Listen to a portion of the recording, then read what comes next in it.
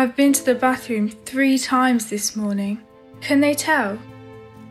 Is this normal? Have I leaked through my clothes? Will there be blood on my chair? I have swimming later. Can I even do that? Is it still okay to talk? Of course. You okay? It's my period. Is it normal that it's so heavy? It depends. Normally periods last between 2 days to a week, and you'd need a few tampons or pads a day. But girls with bleeding disorders like us can have heavy periods.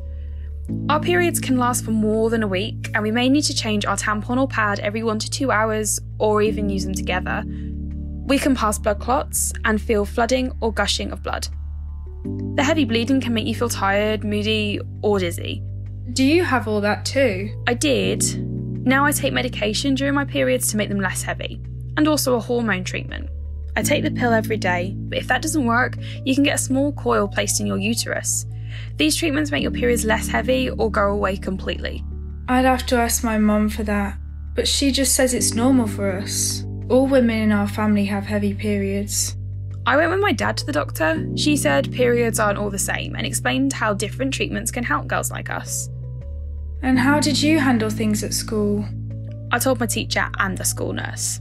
I have a bleeding disorder, so my periods can be quite heavy. It felt a bit awkward, but it really helped. I talk about it with friends too. All girls get periods. You're not alone. And what about sports? I've got swimming later. With the right treatment and products, you can go out and be active just like your friends. Just check with your doctor. Get the right treatment, and you won't have to worry about your periods as much.